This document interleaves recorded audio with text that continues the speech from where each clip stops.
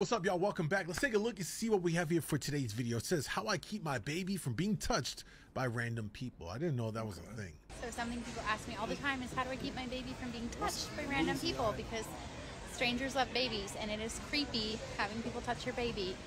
So what I do is I tend to shop with him in the carrier. Who touches random babies? On my back. That way it's really easy to put myself between the stranger and my baby. And it's also easy for me to keep 360 view of him, just continually checking my surroundings and my peripheral vision.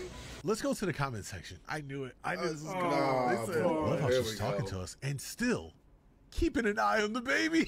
Oh my days. Me sneaking on her left side to touch the baby.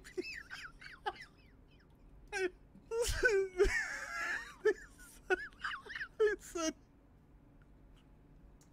that eye is so lazy. You know, TikTok comments, right? Oh, bro, they're the worst. They're brutal. They're so bad. Literally, like, the worst thing could be happening in the video, and TikTok comments are just taking the piss out of it. Oh, it's bad, man. It's actually... Honestly, like, I already know, like, if I pass away, the comments about to go crazy. Bro... No, don't say that. No, they're gonna be like, rest in piss, nigga. Ha ha! Finally get that out. Or some shit. I don't know. Yeah, you're moving mad. Just people dancing on my grave.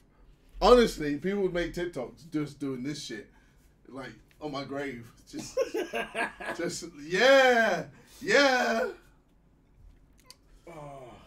Alright, anyway. Alright. It collects unemployment.